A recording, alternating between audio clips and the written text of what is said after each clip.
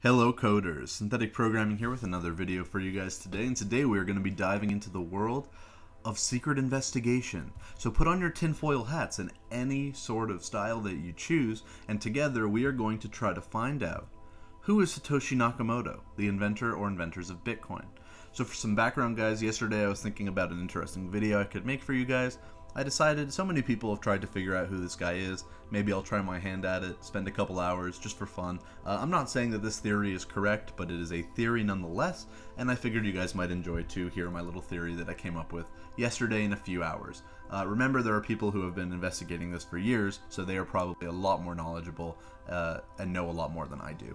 So let's get right into it. Anyway, so again, just a theory. Please don't contact anyone from inside this video, any of the names, and ask questions. Don't harass anyone. Like, this is just for fun, and let's keep it that way. So, what we know about Bitcoin is that in 2007, the code for Bitcoin blockchain is written. November 2008, Satoshi Nakamoto, this fake name, alias, publishes Bitcoin, a peer-to-peer electronic cash system. That's the original white paper. January 3rd, 2009, the first block of Bitcoin is mined with the message, "The Times, 3rd of January 2009, Chancellor on brink of second bailout for banks." Now, this message is the title of an article in the London Times, and that becomes important later because the UK pops up here a lot. Satoshi remains involved in the Bitcoin community forums for 2 years and then passes leadership to Gavin Anderson. Over the time that he is in the forums, he makes about 500 posts. Satoshi Nakamoto, I mean. In spring of 2011, Satoshi leaves a final message saying Bitcoin is in good hands and he has moved on to other things, while in reality, I don't think he has moved on. So here are the original sort of like usual suspects. These are the names that always keep popping up. These guys all know each other. They all had connections to each other. Two of them, unfortunately, are deceased, David Kleeman and Hal Finney. Nick Szabo, who is in the bottom left, he claims not to be Satoshi Nakamoto. Dorian Prentice Satoshi Nakamoto, whose birth name is literally the same name as the alias, also claims not to be.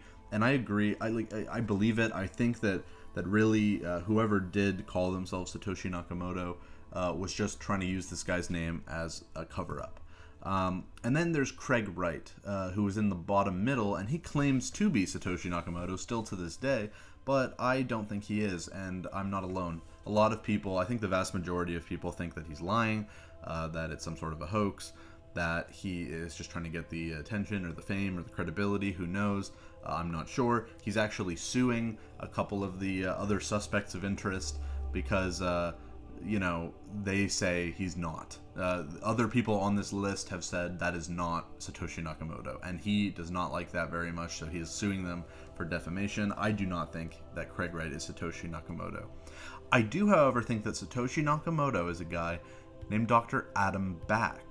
That's my top suspect, and in this video I'm going to give you my theory on why Dr. Adam Back is Satoshi Nakamoto.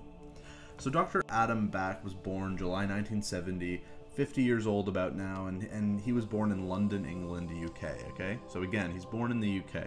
Computer science PhD from the University of Exeter. Again, this is a university that is in the UK. He's a cryptographer, and he invented Hashcash, which was a proof of work system that was used by several anti-spam systems back in the day. And a similar system is used in Bitcoin. Pretty much the same system is used for the transactions of Bitcoin and for the mining. To see who is doing, it tells who's doing the work, right? So it's interesting that this guy, he's from the UK, and in the source code of Bitcoin, there's a lot of comments that say things like bloody hard.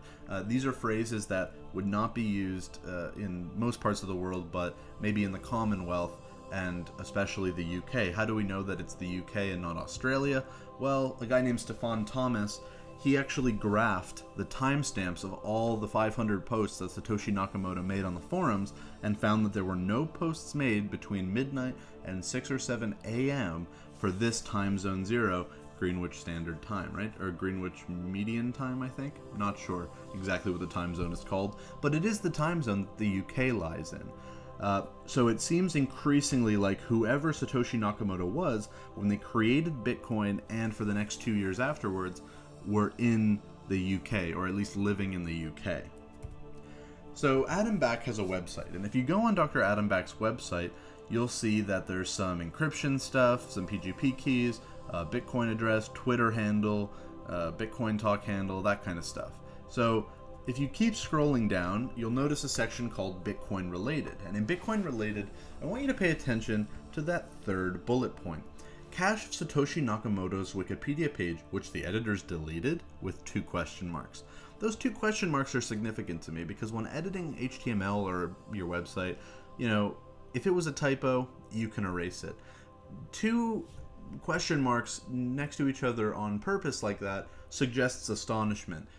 He wants to show people, I'm astonished that this page was deleted, right? Why was it deleted? I don't understand. That's what those 2 question marks sort of suggest. If you click through that link, it comes to this.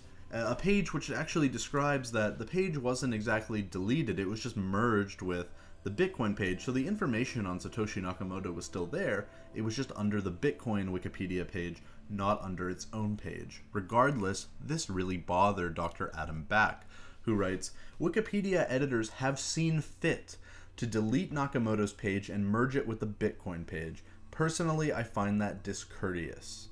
Right? So personally, I find that discourteous is interesting wording. It suggests that Dr. Adam Back feels like a personal attack has been done against himself. So I am putting up this cache of what used to be on the page, and I urge anyone with Wikipedia involvement to push for its reinstatement. Bitcoin is the hottest new development on the internet this decade, and the man who did it gets deleted from Wikipedia, seemingly largely because he's using a pen name and not so much is known biographically. The works of the mind are 90% of your experience on the internet, so it cannot diminish recognition of the technical accomplishment that the author chose to use a nom de plume and not reveal his true name.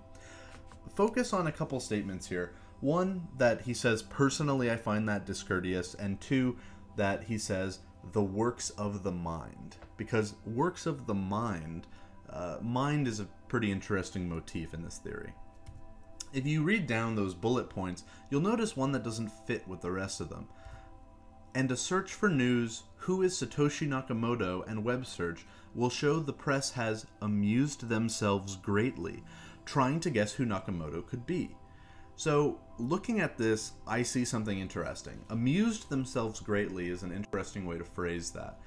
It suggests a grandiose sense of self. When someone says amused themselves greatly, referring to other people, he's suggesting that these reporters, the press, are amusing themselves because they don't know something or they're not smart. You know what I mean? When you say amused themselves greatly in that way, it kind of suggests a connotation that's like, hey, I know something you don't. That's what I read out of it. I might be totally wrong. I'm just saying that's what I got from it. If you look at Adam Back's Twitter, here he says, nice piece by Twitter handle on not hunting Satoshi. People should stop searching. Nothing good can come of it. Who is Satoshi Nakamoto is better left rhetorical, like who is John Galt? So, who is John Galt? John Galt is a character in Atlas Shrugged, and although he's not identified by name until the last third of the book, he's the object of its often repeated question, who is John Galt? So the characters in the book wonder, who is John Galt? And of the quest to discover the answer. Also in the later part, it becomes clear that Galt has been present in the book's plot all along, playing several important roles, though not identified by name.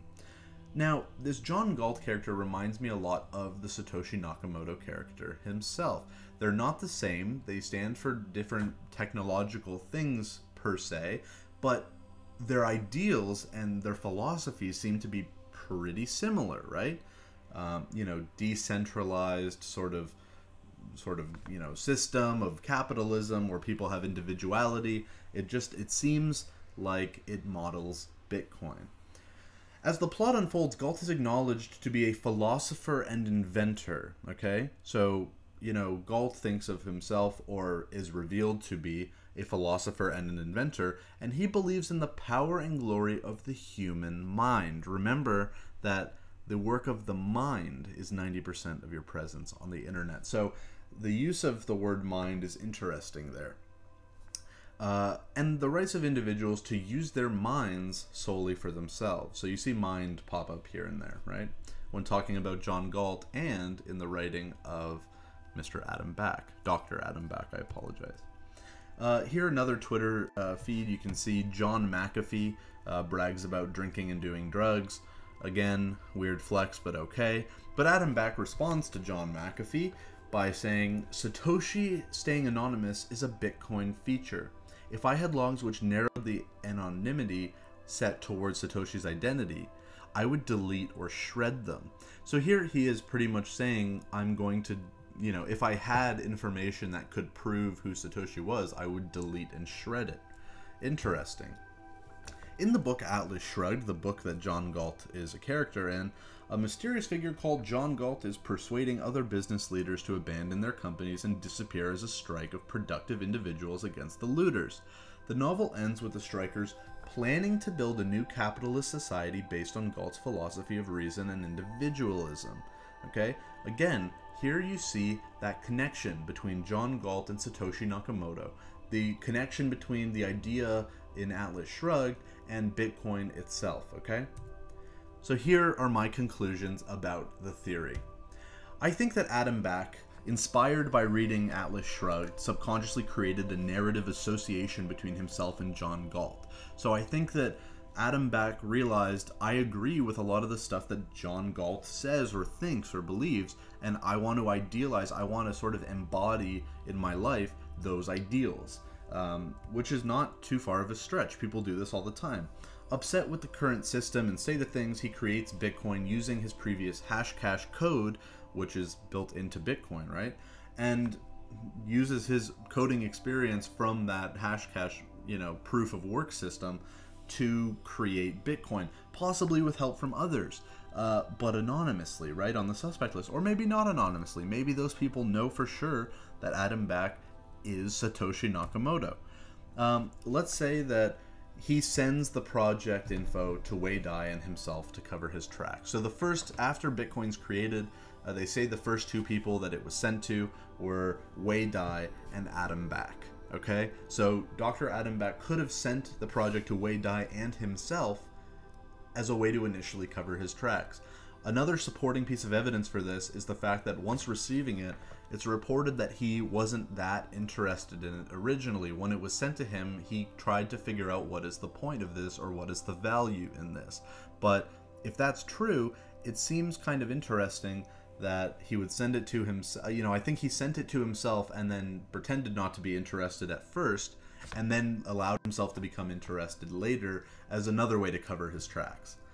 And then Craig Wright comes out and says, I'm Satoshi Nakamoto, but that threatens this John Galt narrative, causing Adam Back to respond vocally to multiple people in defense of the importance of Satoshi Nakamoto's privacy. On Twitter, he's responding to people, right? You know, there's talk about court cases going to happen, but that are going to happen between him and Craig Wright. So, you know, it kind of, again, starts to play into this whole story where Adam Back creates Bitcoin because he wants to become his own John Galt character. He wants to become Satoshi Nakamoto, who's not just a person. It's an idea, right? It's a philosophy behind a name. And the reason he doesn't want people to figure this out, figure out the identity, is because once there's an identity behind the name, then it's not a philosophy anymore. It's a person. Thank you guys so much for watching. I know that was like a crazy video, weird stuff, strange investigation, just a theory. So, you know, I hope you guys enjoyed. Please rate, comment, and subscribe if you have not already. Comment your own theories down below. Tell me if you think I'm wrong. Tell me if you think I'm right. Tell me your own theory. I'd love to hear other people's research and opinions. And again, thank you guys so much for watching, and I'll see you guys in the next one. Peace, guys.